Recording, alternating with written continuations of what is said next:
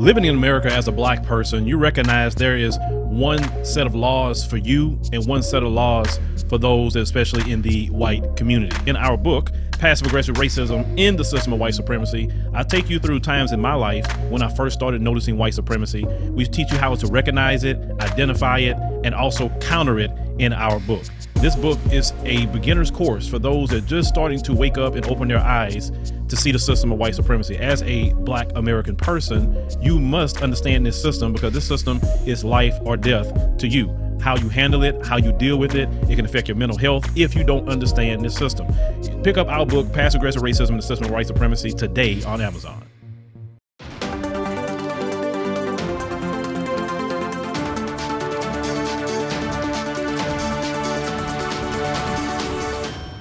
The transatlantic slave trade was the capture, forcible transport and sale of native Africans to Europeans for lifelong bondage in the Americans. Lasting from the 16th to 19th century, it is responsible more than any other projects or phenomenons in the history of the modern world for the creation of the African diaspora. The dispersal of black people outside their places of origin on the African continent. As a result of the transatlantic slave trade, there are presently 51.5 million people of African descent living in North America and areas to say United States, Mexico, and Canada. Approximately 66 millions in South America, 1.9 million people in Central America, and more than 14.5 million throughout the islands of the Caribbean. Over centuries, the transformation and upheaval, these diasporic peoples have developed rich cultural traditions, distinct societies, and independent nations, all sharing elements of a common African heritage. The transatlantic slave trade was one leg of a three-part system known as the triangular trade. The forming of the triangle began when European ships carrying firearms and manufactured goods sailed to Africa, where the commodities were traded for enslaved men, women, and children. Next, the same ships transported the human cargo across the Atlantic Ocean to the Americans. This horrific journey was called the Middle Passage. Completing the triangle, the ships having disembarked the enslaved Africans were reloaded with cotton, sugar, tobacco, and other cash crops produced by slave labor and returned to Europe. The triangular trade generated incredible wealth for the European and American nations that participated in it, and all that at the expense of millions of human lives. An estimated 1.8 Africans perished during the Middle Passage.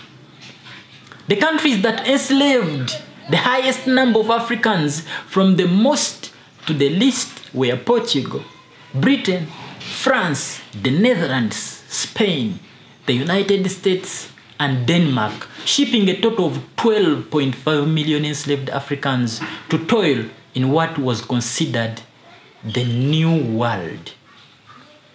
Other European nations such as Germany and Sweden took part in the trade indirectly of a brief period of time. Canada, generally omitted from slavery history, was in fact involved in slaveholding, first as a French colony, then as part of the British Empire. Another downplayed factor is the central role played by the ruling African states in capture and sale of fellow Africans to European traders, an estimated 90% of all captives. The main motivation behind these transactions was the acquisition of guns for use in inter-ethnic warfare. The enslaved were abducted from as far north as present-day Senegal to as far south as Angola and transported to destinations as far south as Argentina and as far north as New England. Dishumanizing in all locations, the practice of slavery still could vary from place to place. This variation accounts for demographic, cultural, and even genetic distinctions among modern diasporic black populations. A July 2020 genetic study found that enslaved women contributed more than enslaved men to the modern-day gene pool of people of African descent in the Americas. The findings also show that Caucasian men contributed more than Caucasian women, confirming the well-documented practice of sexual violence of enslaved women. Predating the transatlantic slave trade, where eastward and northbound slave trading enterprises known broadly as the Arab slave trade, they contributed significantly to the creation of an African diasporic presence in the old world. People from Ethiopia, Eritrea, Somalia, and the Swahili coast were deported as slaves to the Indian peninsula, hence Africans in India. From slaves to generals and rulers, according to New York's Schomburg Center for Research on Black Culture. From the 1300s, many of these Africans and their descendants became generals, admirals, architects, high-ranking officials, prime ministers, and rulers, immortalized in numerous portraits. They also founded the state of Janjira and Sanchin, where they ruled over Hindu and Jewish majorities. The Arab and transatlantic slave trades inevitably coincided, if not in their commercial dealings, in their human exploitation. It is known that continental Africans were taken to the island of Madagascar by Arab enslavers from as early as the 10th century. In the 18th century, European enslavers took up operations on the island, transporting roughly 6,000 people in shackles to the US slave markets. Though these Madagascans contributed a tiny percentage of the total enslaved population, their DNA is identifiable to this day among their living descendants, such as actor Maya Rudolph and director Kenan Ivorians. To satisfy dialect or different European fascinations, enslaved Africans were also taken to Europe. Among British royals, nobles, ships, captains, and merchants, a trend began of keeping Africans as entertainment, curiosities, and sometimes surrogate sons.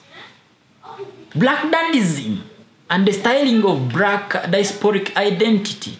In almost all cases, these black men were extravagantly clothed in the latest fashions or liveries, forced foppishness. For the nearly 4 centuries before its abolition by all nations involved, the transatlantic slave trade not only influenced the composition of slave communities in Americas, it also powerfully shaped slave resistance. Take, for instance, the Babai slave rebellion of 1763 to 1764, lasting more than a year. The rebellion took place in a small Dutch colony of the Caribbean coast of South America in February of 1963.